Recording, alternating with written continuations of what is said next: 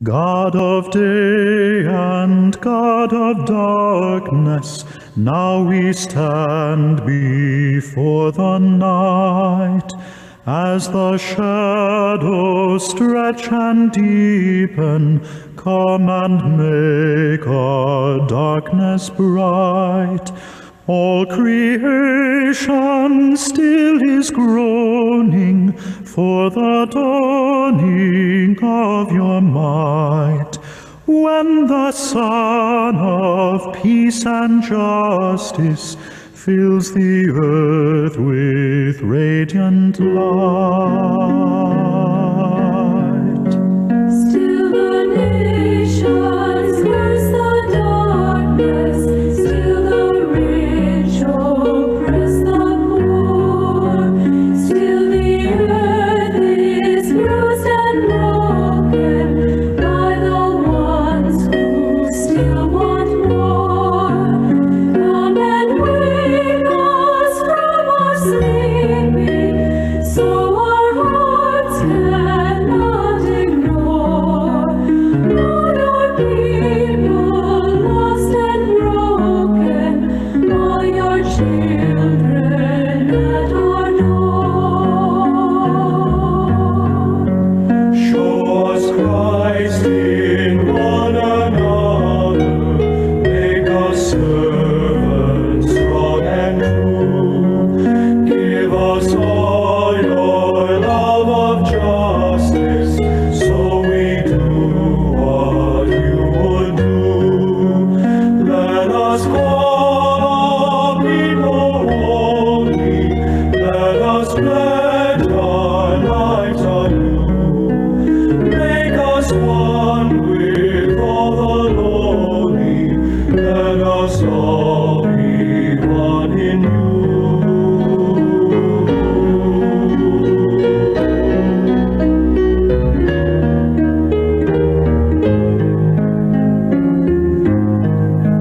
You shall be the path that guides us, you the light that in us burns, shining deep within all people.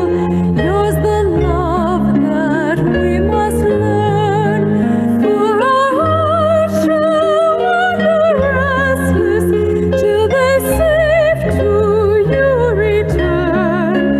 Finding you in one another, we shall all your face discern.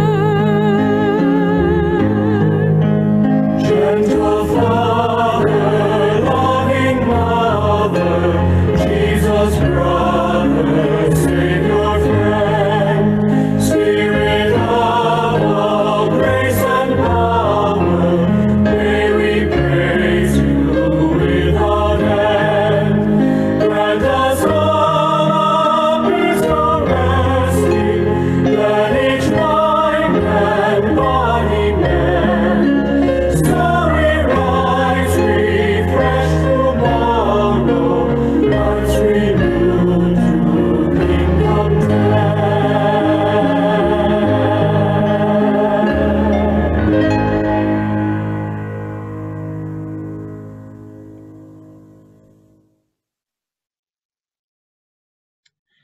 So we'll begin by praying the Anima Christi. This prayer is found at the beginning of the spiritual exercises of St. Ignatius of Loyola. In the name of the Father, the Son, and Holy Spirit. Soul of Christ, sanctify me. Body of Christ, save me. Blood of Christ, inebriate me. Water from the side of Christ, wash me. Passion of Christ, strengthen me. O good Jesus, hear me. Within your wounds, hide me. Permit me not to be separated from you. From the wicked foe, defend me. At the hour of my death, call me and bid me come to you, that with your saints I may praise you forever and ever. Amen. For the Father, the Son, and the Holy Spirit. Amen. During the introduction, I was listening to some of your stories and the impact of this lockdown and how it has affected you, not just merely in terms of an increase in terms of the anxiety that you are experiencing at your workplace, the future, but also creating, lots of doubts about the future. There's been a great deal of disruption from our so-called old normal, and we are constantly told to adapt to the new normal. And unfortunately, the new normal doesn't feel very normal. It still feels very strange, out of place. I've often told people that, we are social beings, and we are not angels. And so therefore, being social beings, we are also tactile beings. And yet we are prevented from touching, from holding, from hugging, from being close to each other physically, in person. And we have to content ourselves with having such virtual encounters. It's not easy. And in a way, it should be affecting people psychologically, emotionally, because it's impacting an essential part of our humanity, right? The need to be touched and the need to touch. But as working adults too, when you're a student, it's a different thing altogether, right? You worry about your studies, but when you start working, then you think in terms of your own livelihood and people who are your dependents. Perhaps some of you also have dependents and they rely on you. It becomes a little bit more complicated, especially when you're not able to work under normal circumstances, and perhaps even lose a job, or even contemplating the prospect of losing a job. And so this is the age of lockdown, circuit breakers, and MCO. I don't know what you call it in Australia, right? It's one of these things or many other things, okay? I believe they all mean the same thing. It's just basically a kind of psychological euphemism just to put people at ease. Just now I was reading the article about the emergency declaration, whether it's going to happen or not. And it's quite interesting. In the newspaper, they mentioned that in the cabinet meeting, and I don't know how this got leaked out, right? There was a discussion of giving it a more euphemistic touch, in a sense of don't use the word emergency. It's going to make everyone panic, and I guess everyone will start rushing for the toilet paper in the malls and the supermarkets. So whatever name we call it, obviously it means the inability to not just move around, but perhaps a disruption even to our work, our normal schedule. And I would like to propose this, and of course, this leads me into a discussion of what a retreat is all about. I would say that a retreat is a Sabbath. And for the Jews, they observe the Sabbath on the evening of Friday. And it's interesting, we're starting on the evening of Friday and all the way to the evening of Saturday. Many of you know the origin of the Sabbath. It's the seventh day. So God created the world in the book of Genesis, chapter 1. God created the world in 6 days. And as he looked at all of creation, he said, it is very good. Of course, man was created on the 6th day. He was the last of God's creation, the crown of God's creation.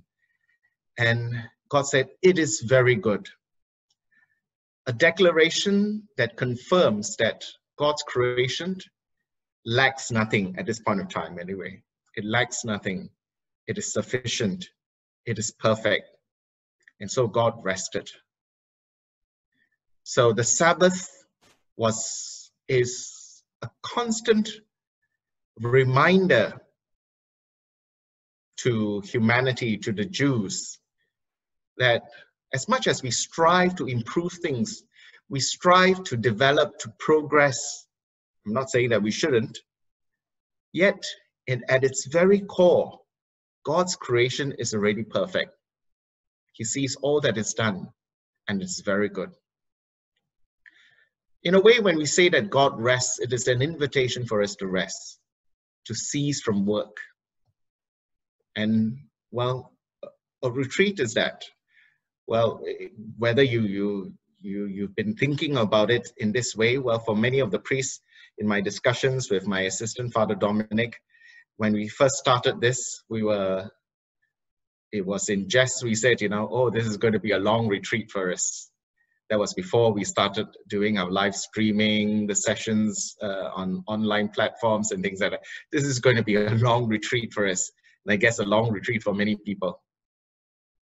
So in a way, you have had preparation. I'm glad that Rachel and her team had come up with a booklet, and she had also been giving some pointers of how to prepare for this retreat. Well, I think one way of preparing for the retreat is the CMCO itself and the lockdown. So how is a retreat a kind of a Sabbath? Well, the word Sabbath, or in Hebrew, is, you pronounce it as Shabbat, okay? The B is a V rather than a B, Shabbat. It means to cease, to end, to rest. But it does two things specifically. You see, for a Jew, before the beginning of the Sabbath, the first thing would be to prepare the meal. This is before sundown, okay? The meal will be prepared and 2 candles will be lit at the table. And whatever light that you need, it would have to be turned on, okay? So today in modern times, Jews continue to do that. They leave the lights on and they still light the 2 Shabbat candles. And the observant Jews would usually go to the synagogue to have prayers, and then they come back for the meal. When the sun sets, what happens? Nothing happens. You can't light the candle, you can't cook, you can't heat up the food, you can't turn on the oven, you turn on any electricity, any electrical appliances. Why? Because you are starting fire. And starting fire is actually imitating God's act. Remember, the first act of creation is let there be light. Okay, so the purpose of the Shabbat is to remind man that we should not compete with God.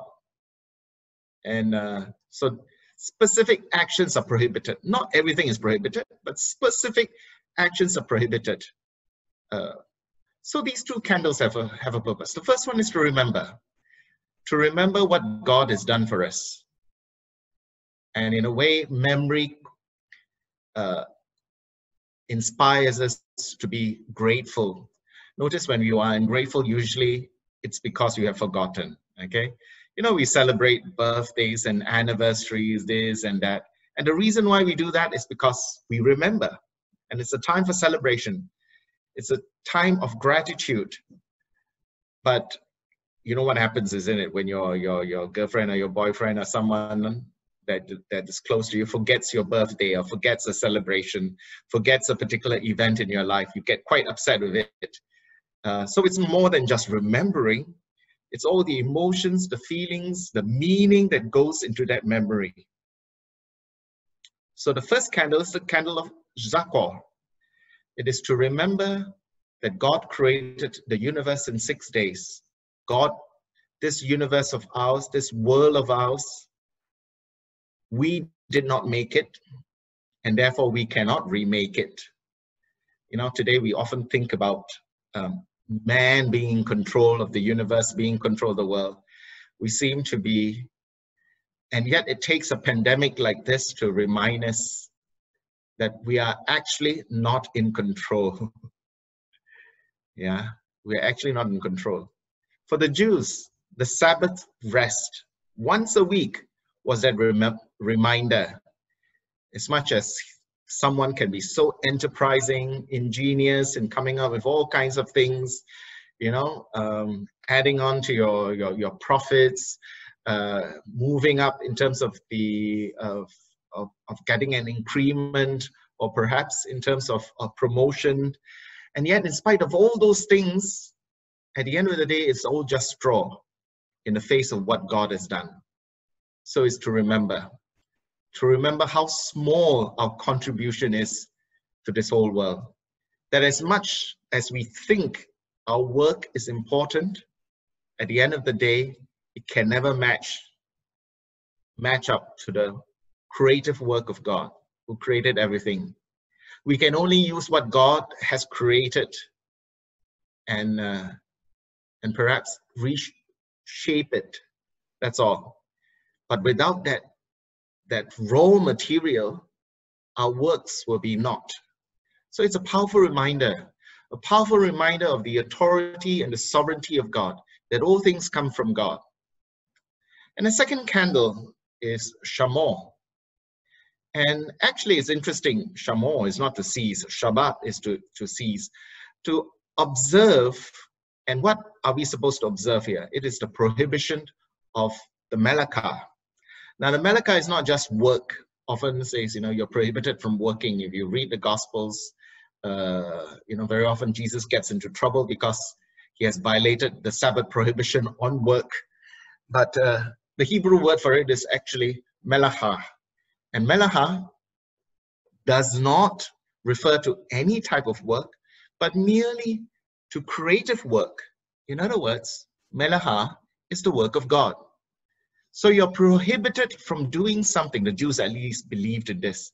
You're prohibited from doing something which only God alone can do. So for Orthodox, pious, observant Jew, they will observe this to the minutest detail, all right, including not starting fire. So what does that mean? You do not start your car, you do not drive your car because there will be a starting of fire. If you live in a 20-story building and you live on the 20th floor, and you do not get into the lift and press the button because that would be starting fire. You do not use your telephone. Every time you use and you switch on your telephone, that will be starting fire. Okay, this is just one of the many things. The different works that we do, different actions that we do, which will be a form of rivalry against God. So the first one, Zakor, is to remember that God is the author and creator of everything. It is for us to constantly be grateful and to acknowledge his sovereignty and his authority. And the second is to remind us not to compete with God. Do not try to be God. And so a retreat in that sense becomes a time of grace to do this. Remember, I said not every single action is prohibited. During a retreat, we do not cease to remember, to reflect, to re-examine. And so I hope that some of the questions that I'll be posing, if it's helpful, it's helpful. There are some other things that you can reflect upon from the booklet which Rachel has prepared. You can look at that too. So it's a time to remember, to reflect, to re-examine your life in the light of God's presence. And certainly it's not the time to stop from spiritual exercises, okay? So during a retreat itself, lots of people, I think some of you have been with having a retreat before. You've had it with Father Dominic, not sure who else, I think with, who was that? Who was the other retreat master you've had in previous years? Father Esmond? Ah, Father Esmond, yes. Okay, so sorry. I need to remember. Okay, so during a retreat, it's not like, okay, it's time to just stop it from doing anything and everything. No, it's actually quite strenuous, but a different kind of exercise, And it's interesting because when we look at the word exercise, it means to strengthen something. And so it recalls for some level of effort on our part. What do we mean by spiritual exercises? And I'll be offering some spiritual exercises in the various conferences that I'll be giving. There'll be 2 tomorrow and 1 on Sunday. So not that many conferences, okay? So what does it imply? First of all, we exercise something that we already possess, okay? And I would like to say that, well, in the theme that I've offered for this whole retreat is that of faith, hope, and charity. And these are the three theological virtues infused in you at the time of your baptism. And you already possess it. It's not like, you know, you have to acquire it over this weekend. You don't acquire it. You already have it. If not, then these exercises would be pointless. So you exercise something that you already possess. You exercise and practice it so that it may be fruitful. You know, as a person exercises, eventually he hopes to strengthen his muscles. You know, you hope to have a certain result from it. And so we would like to see the fruits of faith, hope, and charity. Lastly, spiritual exercises are practice in being Christian, practicing living on the basis of faith, hope, and charity. So this retreat is not just merely a retreat from the world, a retreat from reality. What it does is it takes in whatever you have already experienced, and we hope that you'll be able to take back with you some pointers, some reflections, some insights on how to live out these three theological virtues. So a retreat hopes to seek to bring about a kind of a reorientation. You know, the word orient comes from the word ease, for ease. And so it's actually of Christian origin. Why would we speak of orientation? It actually points to the direction of the Mass, the direction of our churches. We face east because it is believed that as Christ ascended into heaven from the east, he will return from the east, okay? Like the rising sun. I would like to share with you this text, and it's taken from the Gospel of Luke. It's about the foolish rich man, the parable of the foolish rich man. The story is told in the context of a man coming up to Jesus to ask him to mediate, to adjudicate between him and his brother. You know, the Jewish law of primogeniture would give a double portion of the inheritance to the older son. So he was, of course, the younger son, and he wanted a share of his eldest brother's inheritance. And Jesus begins with a statement about greed, okay? And then he tells this parable. I like to tell this parable in the context of what's happening to us today. Perhaps for all of us, we may be guilty of this. And it's a good starting point to bring into our reflection for this retreat. Then he told them a parable. There was once a rich man who, having had a good harvest from his land, thought to himself, "What am I to do? I have not enough room to store my crops." Then he said, "This is what I will do. I will pull down my barns, build bigger ones, and store all my grain and my goods in them. And I will say to my soul,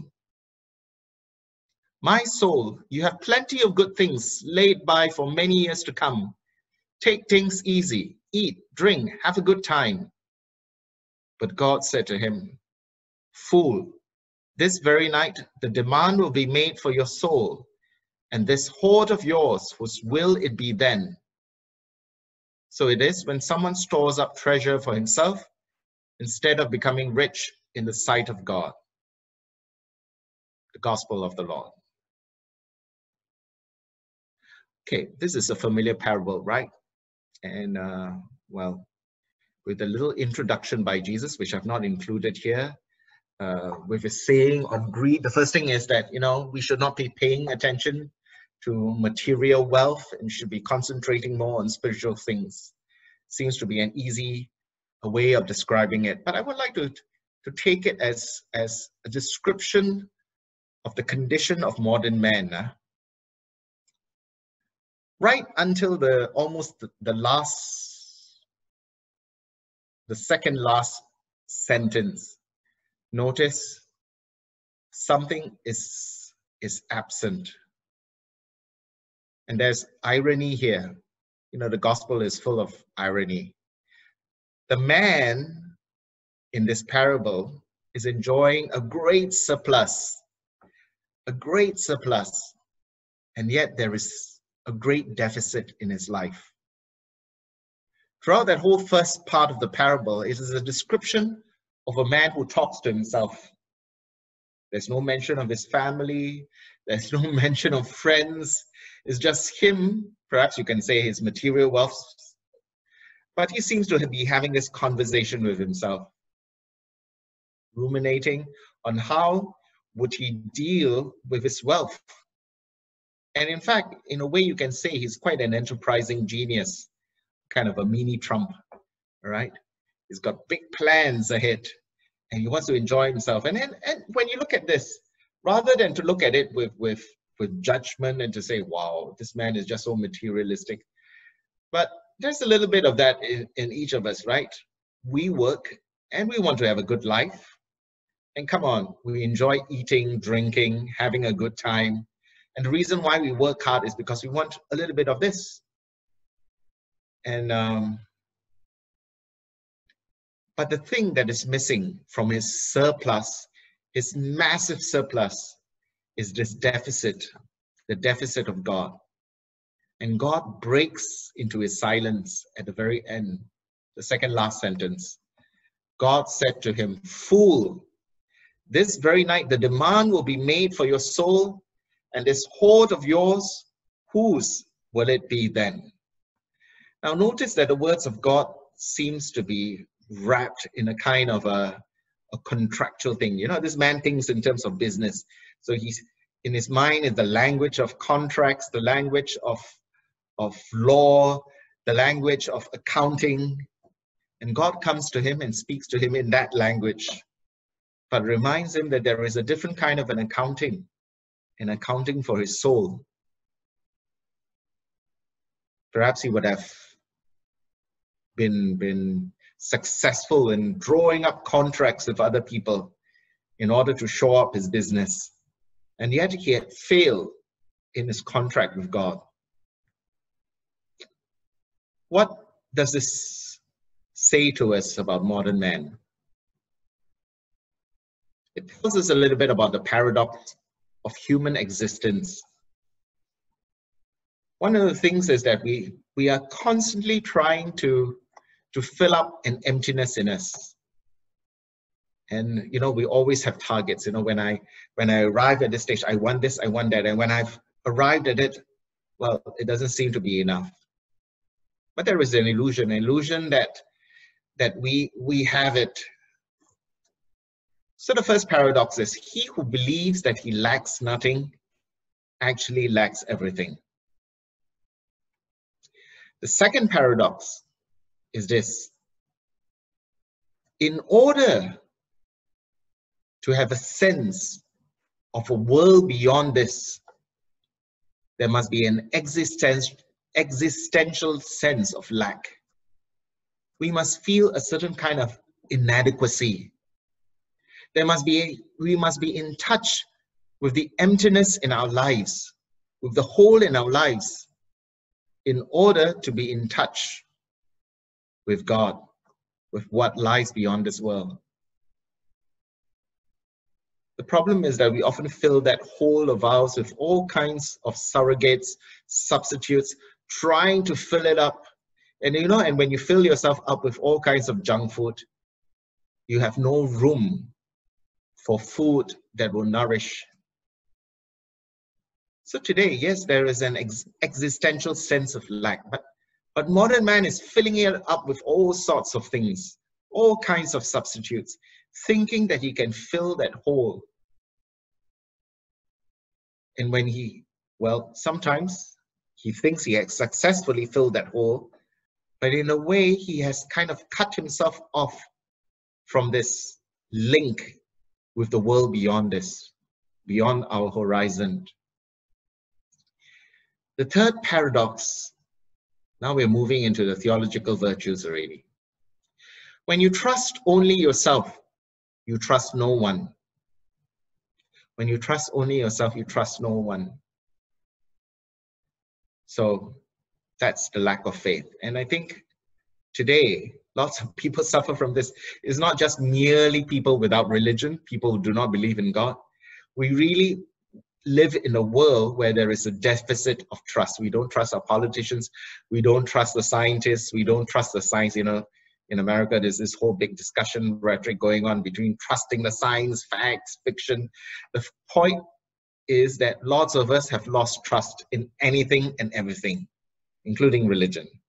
So when you trust only yourself, and also I think we have doubts even about ourselves, you trust no one. When our happiness depends only on personal success, we measure our happiness based on success. Then what happens when we fail? We enter into despair. And actually, perhaps the greatest malady that is afflicting our world today is this. There is so much despair. Despair which sometimes is apparent. Sometimes you can see people despairing. You know, one of the funny things if you've been following, I've been following the politics in the United States, and it's quite interesting to see the two sides of the political aisle, the Democrats and the Republicans, conservatives and the liberals. And you see one side is the side of optimism, and the other side is the side of pessimism. You know, the other side says, you know, that this is the land of promise, this is the best country in the world, you know. And the other side says, oh, it's the worst country, everything is going to end, it's disaster, we are.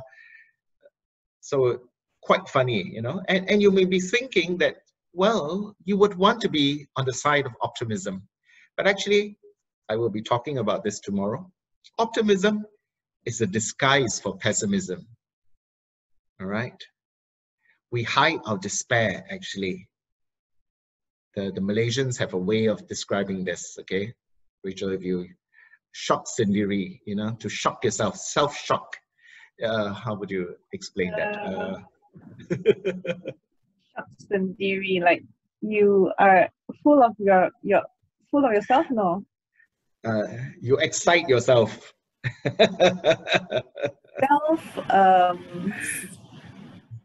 Okay. You get the idea, isn't it? That, you know, if you've to make yourself feel big and good about yourself, to make yourself feel good about yourself, right? So we do all kinds of stupid things, silly things to do that, all right? But we know it's not real. It's just fake, okay?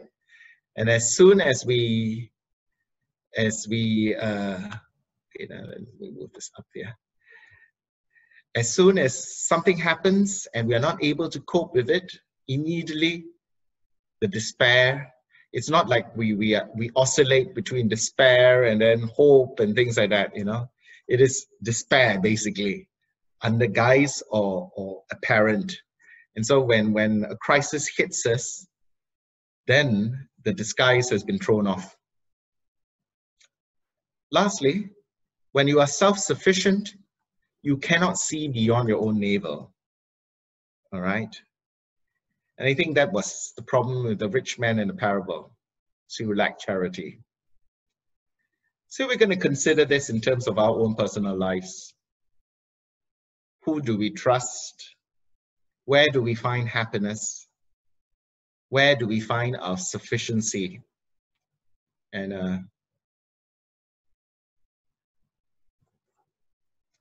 okay.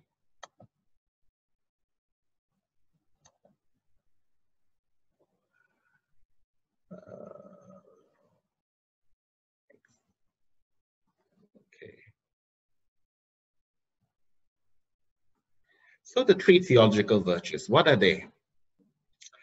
Well,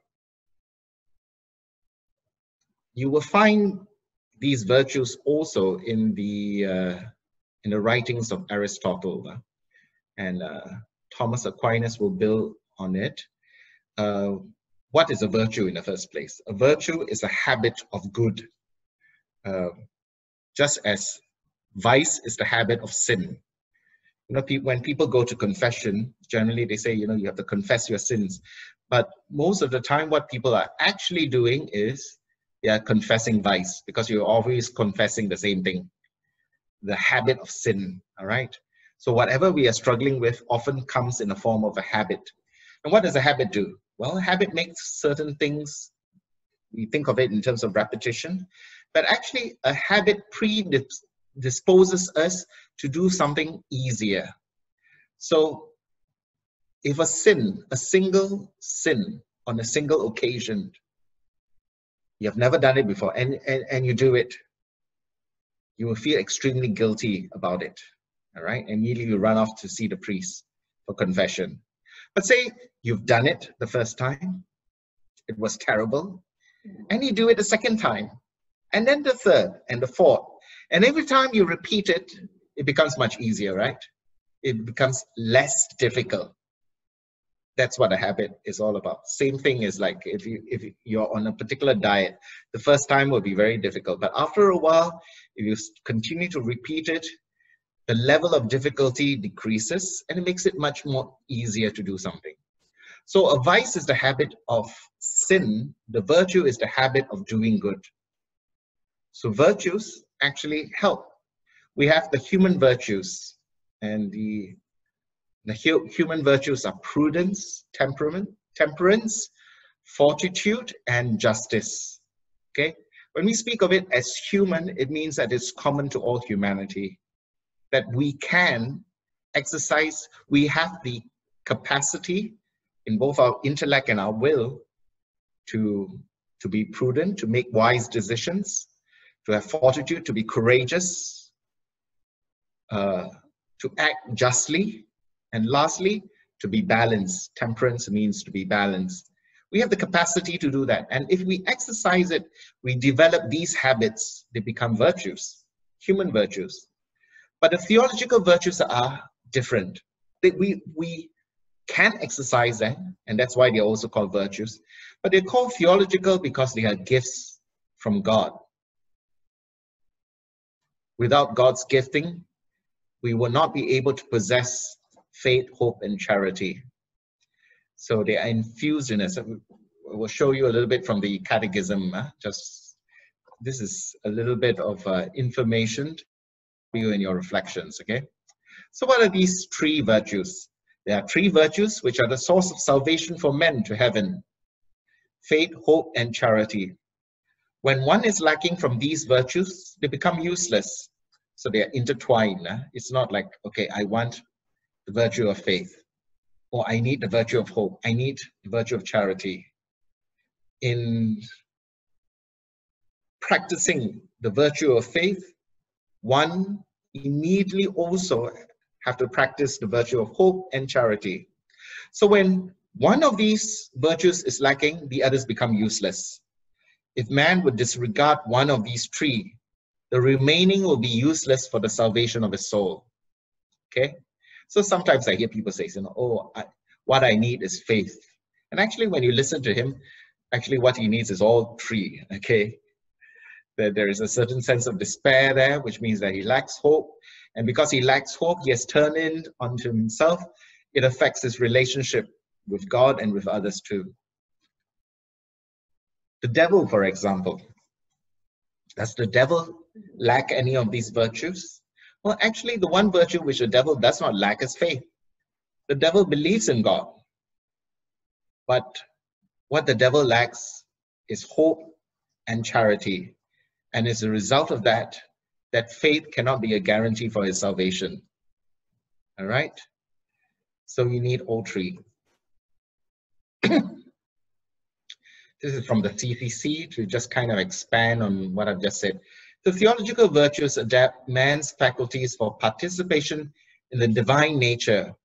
For the theological virtues relate directly to God. They dispose Christians to live in a relationship with the Holy Trinity. They have the one and triune God for their origin, motive, and object. So if you want to grow in your relationship with God, lots of people talk about that. Okay, I want to grow in my relationship with God. And so very often people say, okay, you go to the sacraments, you have a life of prayer, and all these things are true. It's important. But actually, at the end of the day, what we need to to really concentrate and look and pay attention to are the virtues, the theological virtues. They are a lifeline to God. We need, it makes it, how would I say, predispose us to the life of prayer, predispose us to the life of sacraments.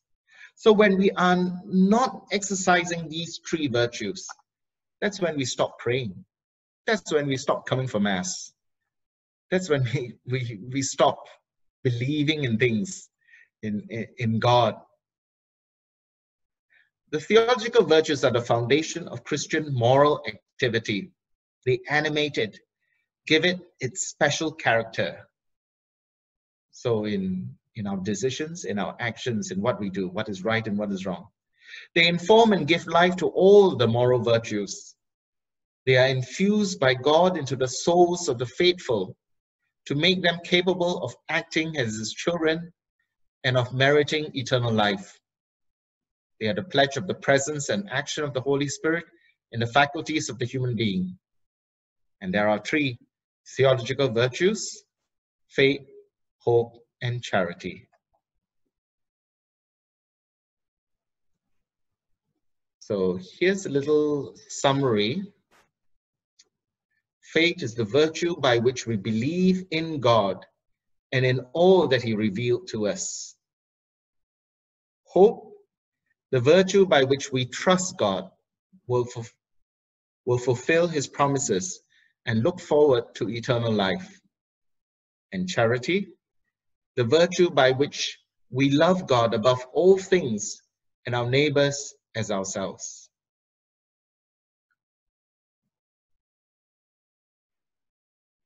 In a way, we can see its connection in terms of our own lives, okay? Faith points to the past, hope to the future, and charity to the present. Now, there's a question here for your personal reflection. If you find it useful, you can use it. I'll be offering some questions for reflection after every conference. As I said, it is just an aid for your own personal prayer and meditation. If you do not find these questions helpful, you can just ignore them, okay? So how has this pandemic challenged me? What can I say about my current state in terms of faith, hope, and charity? Okay, I will share these slides with you. So I think Rachel will share it with the group, okay, later. So you can have a look at the questions. You don't have to take it down. Now, I'll be using a set of gospel readings. I would like to focus on the person of Saint Peter, but Saint Peter is not the real protagonist of the story. The protagonist of the story is always Jesus, okay? And in considering these stories using a method of Lectio Divina, I would like to propose a kind of a methodology for the spiritual exercises, okay? So this is just laying down the methodology when we do a Lectio Divina of each of the passages. And the methodology actually comes from this episode on the healing of the blind man. As he drew near to Jericho, a blind man was sitting by the roadside begging, and hearing a multitude going by, he inquired what this meant. They told him, Jesus of Nazareth is passing by. And he cried, Jesus, son of David, have mercy on me. And those who were in front rebuked him, telling him to be silent. But he cried out all the more, Son of David, have mercy on me. And Jesus stopped and commanded him to be brought to him. And when he came near, he asked him, what do you want me to do for you? He said, Lord, let me receive my sight. And Jesus said to him, receive your sight. Your faith has made you well. And immediately he received the sight and followed him, glorifying God, and all the people, when they saw it, gave praise to God. You can see that there is a certain progression in the story of the healing of the blind man. the first part of this process of healing is the ability to see myself. So a retreat is a wonderful time for introspection, for us to look at our own lives, look at what's happening, take an honest look at ourselves in relationship to God. Okay?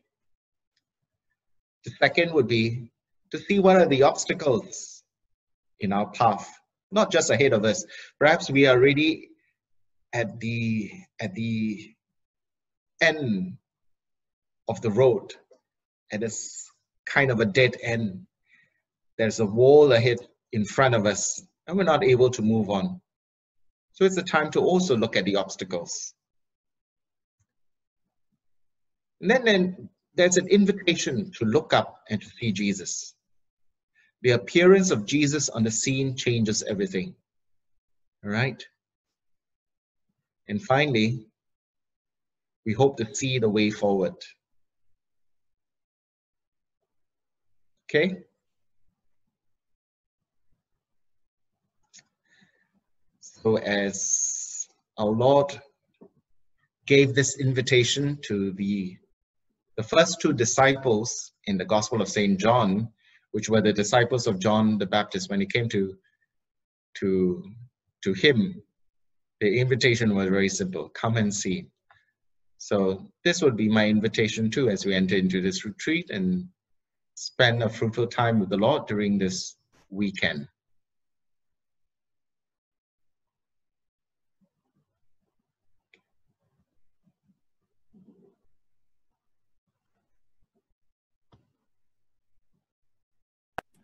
Okay. Thanks, Father.